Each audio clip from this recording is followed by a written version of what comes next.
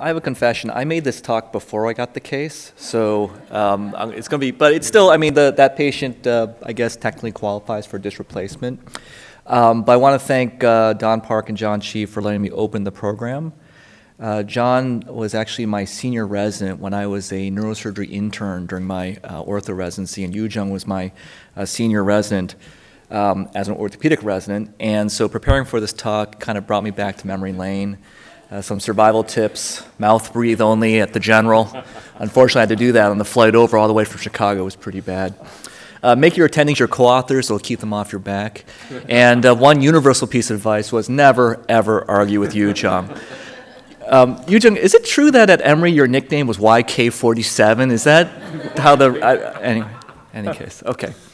We're also in Vancouver, Canada, and this is the country with the most positive influence globally, which is pretty surprising. I think almost as surprising as the United States has dropped 26 percentage points between 2016 and 2017. But fortunately for Yu Jung, the province of Ontario just this year published everything she needs for her side of the debate. It's a technology assessment about cervical disc arthroplasty, 223 pages of policy-making goodness that concludes that disc replacement is effective and safe, better outcomes, cost-effective, good value for the money, and it's based off of level 1 evidence that's available in the United States because of our IDE studies for the 8 devices that are on the market. So maybe it is futile to debate Yu Jung, and I should just give up, but I'll give it my best shot. I'll start with that we're not really talking about true disc replacements. Unlike the hip and knee, which are diarthrodial joints, the intervertebral disc is an exquisitely designed structure that allows motion and stability through the interactions of nucleus pulposus and annulus fibrosus. And as a biologic tissue, it has dynamic properties that disc replacements just cannot reproduce. So in an unconstrained device like the Mobi-C, you can see that through its range of motion, it's pretty much in the neutral zone and suddenly hits a hard stop. That's inflection. In axial loading, it's made out of metal and plastic, and so there's really no give at all. And so Benzel wrote that TDAs are designed to mimic the youthful disc. Unfortunately, as portrayed here, they fail miserably from a mechanical perspective. And if you look at this exquisitely designed intervertebral disc, and then you kind of look at this primitive appearing disc replacement, I think it's a little bit naive to say that it provides motion, the same motion as your natural neck, and perhaps, worst case, it's a little bit misleading to say that. And there's a lot of biomechanical studies about this. This is one out of Colorado. They planted pressure sensors in cadavers' facet joints, and they brought it through a bunch of motions and variety of conditions. And they found for the disc replacement that the facet contact forces were significantly higher at the index level, actually as high as the destabilizing effect of the discectomy. And so the author's theory was that this would lead to early facet arthrosis. And so the motion of a disc replacement is akin to driving on square tires. Like, it'll move, but if you're on it for a long time, your neck's probably going to start hurting. And let's not forget that ACDF is a very forgiving operation. The distraction, the stability provides relief from radicular pain, and the fusion provides the longevity. And then Dr. Ahn showed in this classic study that you don't even have to directly decompress the uncovertebral joint. Now, this is kind of an older study. It's retrospective. It uses Odom criteria. But the high fusion rate and the 85% good excellent results, I think that's the way we still think about ACDF. Disc replacement might not be as forgiving. I want to thank Tom Chaw for providing this picture here. And this is a very honest paper out of Korea, actually, where it's a small series of Mobi-C patients. A considerable portion had malposition using the author's criteria.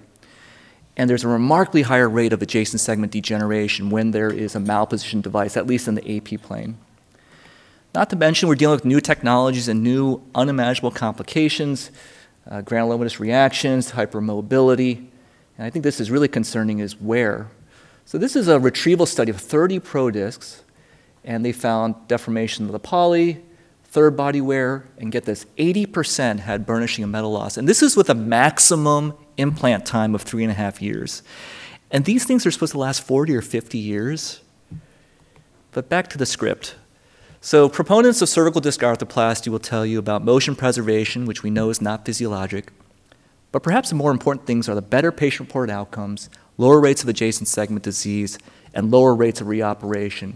And these claims are based off the highest level of evidence in clinical medicine. The prospective, multi-center, randomized controlled trial using sound methodologies and conducted with the oversight of the US government. But they're all non-inferiority trials. What this means is that they were designed to show that disc replacement was no worse than 10% worse than fusion. So why would you use that study design?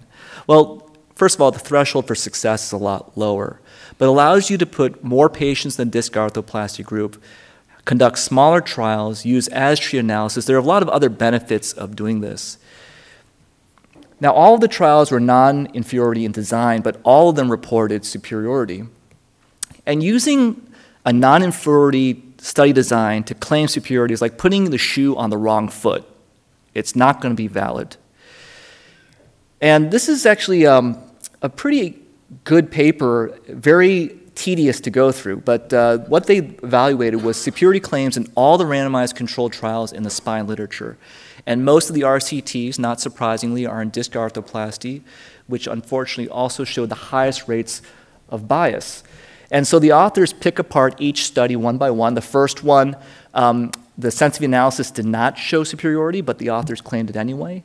In the second one, the FDA told the authors, take out the superiority claim because your analysis wasn't clear. In the third one, almost a fifth of patients did not undergo their randomized treatment, but they did an as-treated analysis anyway. The fourth one is probably the most egregious. They basically changed the outcome measure to show superiority. And the list goes on and on. All of these studies use a superiority threshold of 0%. Most of them define superiority after the study was completed. And many of them do not use confidence intervals, which would at least give the reader some idea of the treatment effect. So even though spine surgeons are not statisticians, I think that proponents of disc arthroplasty might be less than forthcoming when they make these claims of superiority using a non-inferiority design. But statistics aside, the patients who are in these studies are different, right? They want a disc replacement. The only way they're going to get it is to enroll in this trial. Most of the trials were blind until post-op, but the Bryan one was not. And if you look at the patients who were randomized to fusion, more than double the proportion of patients dropped out. And so the concern is that if you have a patient with a strong preference for one treatment and they receive another treatment, they undergo something called resentful demoralization. It's a technical term. And so the concern is that maybe the difference in outcome isn't based off the physiology, but rather psychology. And this is something that reminded me when I was in the Army. I was at a hospital where we looked at the follow-ups after the PCM ID. We were one of the study sites. And patients come to me, they're like, I feel great. I'm so glad I got the disc replacement. Boy, those fusion patients, they're out of luck. And they would show up with x-rays that look like this. And I never really had the heart to tell them that they basically have a fusion. But figuring out like how much these patient preferences matter is very difficult, actually. There's some proponents who think that the randomized controlled trial study design with 2 arms isn't good enough, that we should use something called a fully randomized preference trial. This has 4 arms. Patients get to choose their treatment, and those who are indifferent, then they get randomized. This is a meta-analysis of 8 studies. Most of the patients had a preference. And perhaps not surprisingly, if you received your preference, you had a superior outcome versus those who were indifferent and those who did not get their treatment, although it's not statistically significant in the latter one. But this is physical therapy, these studies. Now, if you apply this to patients getting disc replacements, I think that the confounding effect could be even greater. Investigator preferences matter too, and this because adjacent segment disease, symptomatic pseudoarthrosis, the need for reoperation, all of this relies on the judgment of the surgeon. And if you want to see a problem, there's a good chance that you're going to find a problem. And here's a typical meta-analysis, randomized controlled trials. Most of them are IDEs. The fusion group had double the rate of reoperation as disc replacement. And I thought it was kind of weird. Like, okay, we have this operation, ACDF. We considered a home run surgery. And then suddenly it becomes a crappy surgery because we have this new alternative. And so the surgeons at Rush also wondered the same thing. So they looked at their cervical fusion patients who were not in an IDE, but would have met criteria for being in the IDE, and when they looked at these patients, they had much lower rates of reoperation, actually very similar to the cervical disc replacement arm of these IDEs. And so the elephant in the room is conflict of interest. You know, when I was younger, I thought that clinical research was all about the truth and advancing the field. But when you look at these cervical disc replacements and these IDEs, there are multiple parties involved with multiple interests.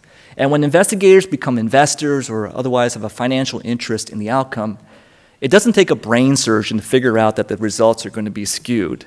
But just how skewed is pretty striking. This is out of neurosurgery, looked at 110 RCTs published in 3 neurosurgery journals. The odds ratio was 23 that there was going to be a positive outcome with industry sponsorship versus non-industry sponsorship. So in conclusion, disc replacement does not provide physiologic motion, does not have long-term outcomes, does not provide the benefits of fusion like indirect decompression or stability. The superiority claims are based off of statistically suspect methods. And finally, the data itself is subject to confounding by the biases by the patients and surgeons. Thanks.